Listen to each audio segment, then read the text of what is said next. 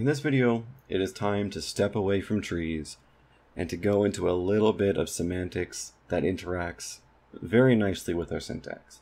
And that is the concept of theta roles. So I have two sentences below, and they're grammatically okay, but they're semantically weird. For instance, my notebook climbed the ladder. There's something weird about this, and the thing that's weird is that typically notebooks don't climb ladders. Books put John in a margarine magazine. This is also weird because typically books don't put places somewhere. You can put people in places, and you can put them into things. Like, I could put a bookmarker in a margarine magazine, that's fine. But it's weird to put a person into a piece of paper, right? Yeah. So, what do we do about this? What are these theta roles that we have to talk about in order to make these sentences better?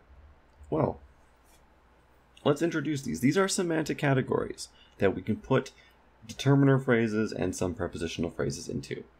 The first one are agents. Agents are initiators or doers of an action. For instance, in the sentence, John hit Jack. John is the one initiating the hitting. He is the one doing the hitting. John is the agent of the sentence. Stephen jumped off the cliff. Okay, well, jumped is a verb, and a jumper has to be someone who does something. So Stephen has to initiate the jumping. Stephen has to be doing the jumping. Okay, so Stephen is the agent of our sentence. Let's look back at the previous sentence. My notebook climbed a ladder. Well, climbed takes an agent. You have to climb. You have to physically climb. You have to be the doer of climbing. But notebooks can't be agents. Notebooks aren't sentient. That's where this sentence is going wrong. We need an agent for this, but the notebook is not a valid agent. That's one basic example. So those are agents, initiators or doers of an action. The second important theta role is the experiencer, and these are arguments that feel or perceive events. This is a little bit different than an agent, but they're very easily confused with agents. So Joss likes Shiba Inus. In this sentence, likes is a verb that takes an experiencer as a subject, and I just write that with exp. Now, why isn't this an agent? Well, to like something, you don't actively initiate liking. It's a feeling, it's an experience, it is a perception of something. The fact that Joss likes Shiba Inus, she's not doing it intentionally, it just happens to be the fact or happens to be the case that she likes Shiba Inus. Or what about this other sentence? Melanie saw the performance. Well, seeing isn't really something you do actively. It's something you do passively. You can passively see something. But let's compare this to looked at. What about Melanie looked at the performance? In this case, with the words looked at, we have an agent. Since the act of looking requires an initiator, you have to be the person doing it or initiating looking. While seeing, you can just be sitting back, laying down, and then suddenly the performance starts in front of you and you're not paying attention, but you're still seeing it. So that's the difference between an experiencer and an agent. Another example would be like, Melanie heard the performance, in which case heard takes an experiencer, because you don't have to be actively listening in order to hear something. Okay, that's the difference between agent and experiencer. The next really important thing is theme. And this is just a bundle of different descriptions, and the best way to learn a theme is to kind of just say, is it one of these? Is it one of these? Is it one of these? Oh, it's none of those? I guess it's a theme. Or take a look at a lot of examples and then try to figure out an abstract idea for what a theme is. The nice description are entities that undergo actions, are moved, experienced, or perceived. In other words, they're the objects of the sentence. That's the best way to put it. Most of the time, theme is going to be an object. So the tigers ate the lamb. Okay. The lamb is the theme of the sentence. It is the thing being eaten. What about the tigers? The tigers are actively eating something. So the tiger is an agent. So agents eat themes. What about this key opens the door? Well, the door is just chilling there, and then suddenly it's moved. It's opened. So the key opens the door. This key, again, it's an agent. It's a little bit different of an agent. It's not a sentient agent, but the key is the one that is actively opening the door. Many people fear spiders. Okay. Spiders, that's the theme. That's the thing being talked about. It is the thing that is being feared. So what about many people? Well, this isn't an agent. You can't actively fear something. This is a feeling that you perceive. Fear is a feeling. So many people in this case is an experiencer. But we can see in these transitive verbs, the tigers ate the lamb. This key opens the door. Many people fear spiders. It's always the object that is the theme. Okay, this is one of those trends that can help you learn which ones are themes. Typically, objects. In passive constructions, things might change a little bit, but we'll get there when we come to it. Another one is goal. I went to Disneyland. To Disneyland, this is the goal. That's where we want to go. It's an entity towards which motion takes place. Or I gave my love to Walt. Well, Walt is the receiver of the goal, or of the love. You know, you want to give your love to him. So the goal is to give the love to Walt. This is generally a pretty straightforward one that people don't have problems with. The key here that I note is that this is abstract. So I gave my love. You can't physically give love to somebody, but the abstract goal is to give the love to Walt. While I went to Disneyland, that's a very clear and concrete goal. It exists in real life. That's goal. Location is the place where an action occurs. We live in California. This is a location because the living is being done in California. This is not the goal because you're not going to California. No, the living is occurring in California. It is the location we're living. Ted killed the bystander in the park. This is a location. This is where the killing took place. So where the killing took place, where the living took place. These are locations. This is how it's different from a goal.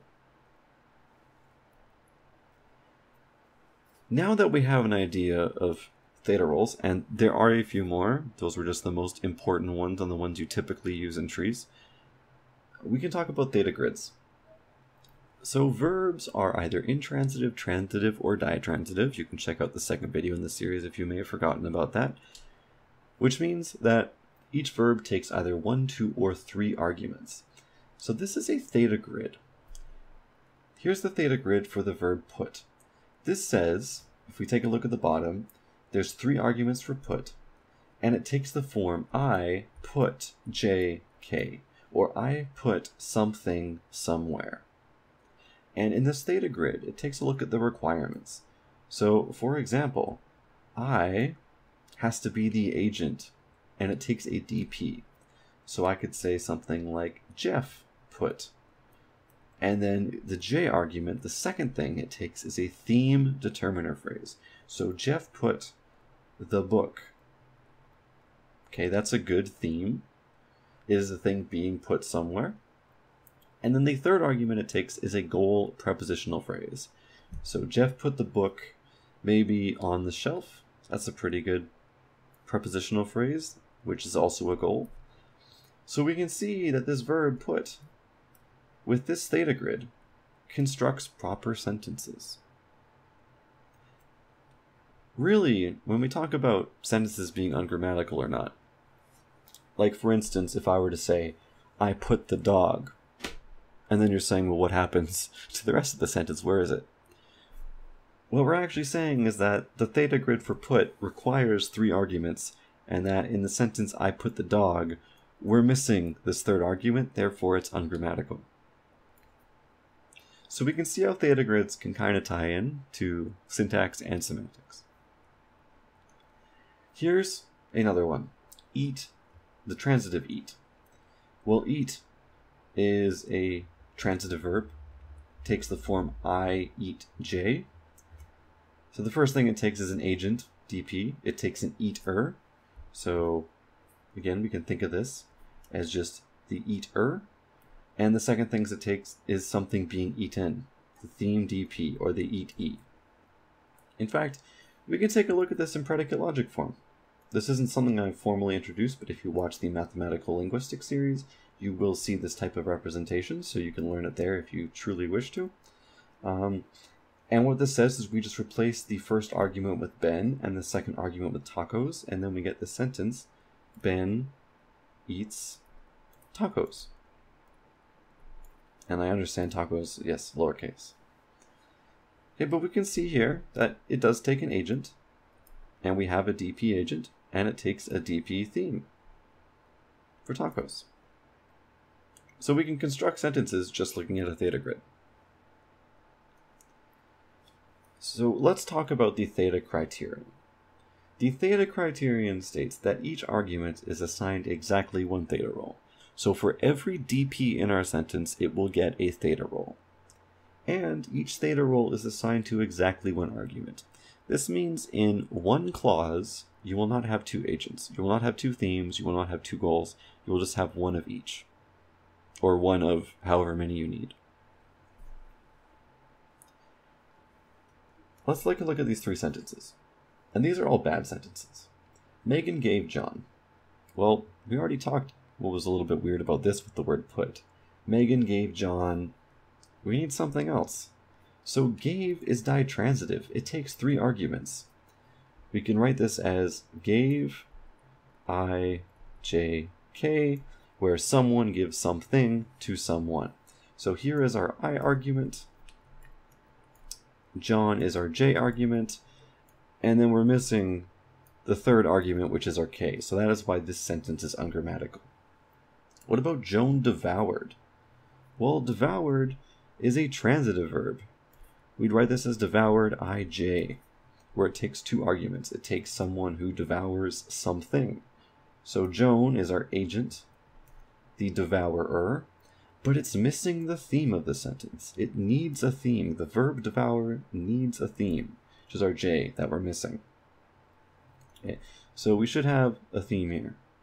Just like in the first sentence, we should have had Megan gave John something. So this would also be a theme that we're missing. Because John in this sentence is the goal. Megan gave something to John is another way to paraphrase that sentence. What about this third sentence? I sleep beds. Yeah, this one is also kind of bad. Why? Because sleep is intransitive. Sorry, this should be an I. So sleep takes one argument. It takes an experiencer. The problem here is that we also have this theme here that we shouldn't have.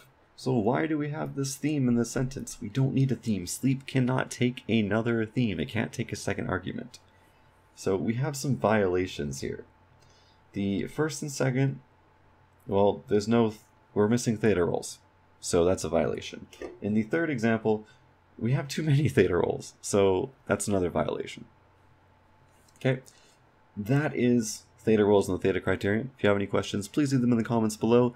I do have a couple more theta roles in my Introduction to Linguistics Syntax video that you might want to check out if you do want to know them all. We never really use those ones, so that's why I've not included them in this video, but you can check that out. It's on my channel, Introduction to Linguistics. It's either Syntax 1, 2, or 3. So if you have any questions, leave them below, and I'll answer them as soon as I can.